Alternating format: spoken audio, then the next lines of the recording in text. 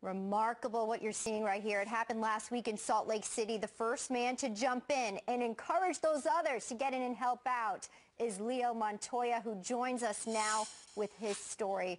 Leo, good morning. I'm saying it's good to see you, but I have a feeling everybody there was pretty happy to see you after what we looked at in that video. Describe to us how you knew something was wrong. I know you were on your bike.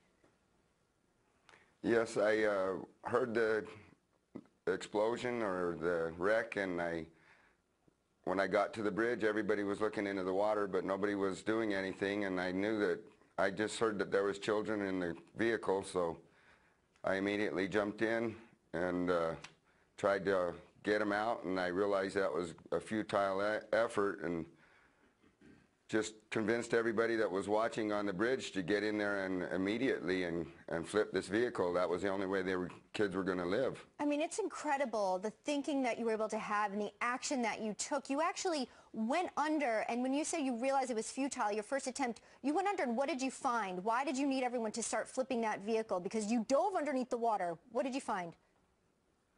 Well, I thought I was on the driver's side, and it didn't dawn on me until I had opened the door. There was no steering wheel. I couldn't feel nobody in the front.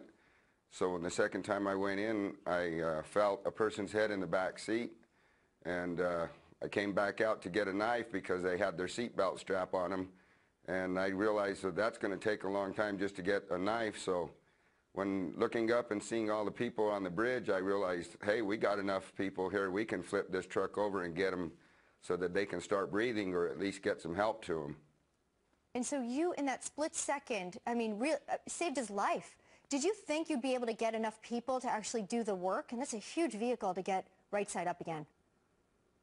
I really did think that we could do it. I kind of went a little bit crazy and was screaming quite a bit, but there was enough people, and I knew we could do it.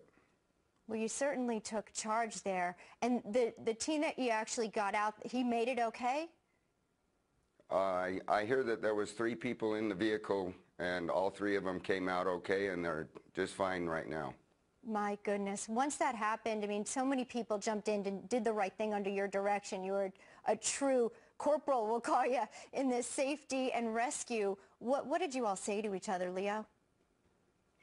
Oh, it was just thank you. I was just thanking everybody for helping, you know, and right now I'd like to say thank you for all the people that jumped in that water and made the difference. And I'd also like to say thank you to Marcine Stevens from the Eye Care for Kids here in Salt Lake.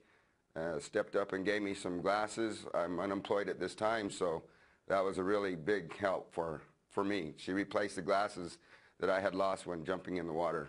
Wow, a big gift from her, as you offered one to so many. I know you're a locksmith, correct? Yes, ma'am. Okay. Well, you know what? You unlocked a whole new set of days for the boys in that car. We always say it's better with friends here at Fox and Friends. I'd say hashtag better with Leo. You are a hero, and we wish you well. I have a feeling you're going to have a great job ahead of you. Thank you so much. Leo, you're pretty incredible. Thanks.